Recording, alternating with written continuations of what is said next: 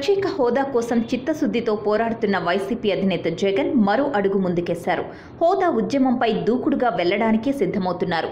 CM Chandrababu మోసాలను పార్లమెంట్లో ప్రధాని మోదీ, రాజ్నాథ్లు తేటతెల్లం చేసిన నేపథ్యంలో జగన్ ఈ ఉద్యమాన్ని మరింతగా ముందుకు తీసుకువెళ్లడానికి పథక రచన చేసినట్లు తెలిసింది. ఆంధ్ర ప్రజల ఆశలపై నీళ్లు చల్లుతూ పార్లమెంట్లో వ్యవహరించిన తీరు, బాబుకు బీజేపీ, కాంగ్రెస్లతో ఉన్న సంబంధాలు బయటకొచ్చాయి. ఏదో జరుగుతుందని ఆశించిన ప్రజలకు పాత కథే కొత్తగా చెప్పినట్టు టీడీపీ పెద్దలు వ్యవహరించారు. చీకటి స్నేహంతో ప్రధాని మోడీ, రాజ్నాథ్ సింగ్ ప్రత్యేక హోదా ముగిసిన అధ్యాయమని చెప్పడంతో ప్రజలు మండిపడుతున్నారు. ప్రజల ఆకాంక్షలకు అనుగుణంగా వారి మనోభావాలను గౌరవిస్తూ రాష్ట్ర బంద్కు జగన్ పిలుపునిచ్చారు. అవిశ్వాస డ్రామాను కొనసాగింపుగా వివిధ పార్టీలకు కృతజ్ఞతలు తెలిపే నెపంతో చంద్రబాబు ఢిల్లీ వెళ్లి వివిధ పార్టీలతో మంతనాలు జరపడం విశేషం. వైసీపీ ముందు నుంచే ఒకే స్టాండింగ్ పై ఉంది.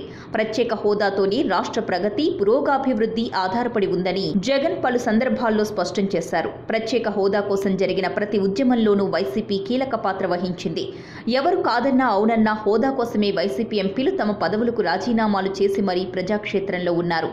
ప్రత్యేక హోదాపై పలు రకాలుగా ప్రజలను మభ్యపెడుతూ వచ్చిన టీడీపీ చివరకు మోడీకి ప్రజాబలం తగ్గుతుందన్న విషయంలోనే బయటకొచ్చారు. అనంతరం దీక్షల పేరుతో ఆడిన నాటకాలు ప్రజలందరూ చూశారు.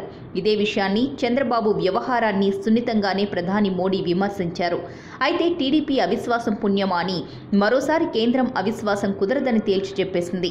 ఆంధ్రప్రదేశ్కు నిజమైన దోషులెవరో తేలిపోయిందని కేంద్ర మాజీ మంత్రి, బీజేపీ నేత పురంధరేశ్వరి స్పందించారు. కాంగ్రెస్కు వ్యతిరేకంగా దివంగత నేత ఎన్టీఆర్ టీడీపీని స్థాపిస్తే ఆ కాంగ్రెస్ మద్దతుతోనే అవిశ్వాసం పెట్టి పార్లమెంట్లో తెలుగు ప్రజల ఆత్మగౌరవాన్ని టీడీపీ నాయకులు తాకట్టు పెట్టేశారని మండిపడ్డారు. మొత్తం మీద సీన్ రివర్స్ అయింది. హోదా పోరులో మరో అంకం మొదలు కానుంది. వైసీపీ ఇచ్చిన పిలుపు మేరకు ఈ నెల 24న బంద్ కొనసాగనుంది. ఇప్పుడే రాష్ట్ర ప్రజలంతా చంద్రబాబు స్పందన కోసం ఎదురు చూస్తున్నారు. గతంలో బంద్లు వద్దని, నిరసనలు వద్దని, జపాన్ తరహా ఉద్యమం చెయ్యాలని చెప్పిన చంద్రబాబు దీక్షల పేరుతో కొత్త నాటకం మొదలుపెట్టిన విషయం తెలిసిందే. బంద్కు ఇప్పటికే అన్ని వర్గాలు, వివిధ పార్టీలు మద్దతు ప్రకటిస్తున్నాయి.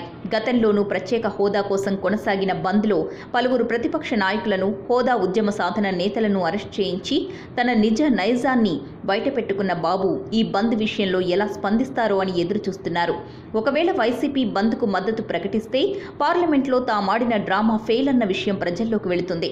అలా అని నిరంకుశంగా వ్యవహరించి బంద్ను అణచాలని చూస్తే రాష్ట్ర ప్రత్యేక హోదా చంద్రబాబుకు ఇష్టం లేదా అన్న టాక్ వస్తుంది.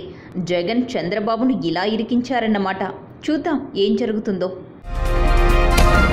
ఈ వీడియో కనుక మీకు నచ్చితే లైక్ చేయండి. మా ఛానల్ని సబ్స్క్రైబ్ చేసుకోవడం మాత్రం మర్చిపోకండి.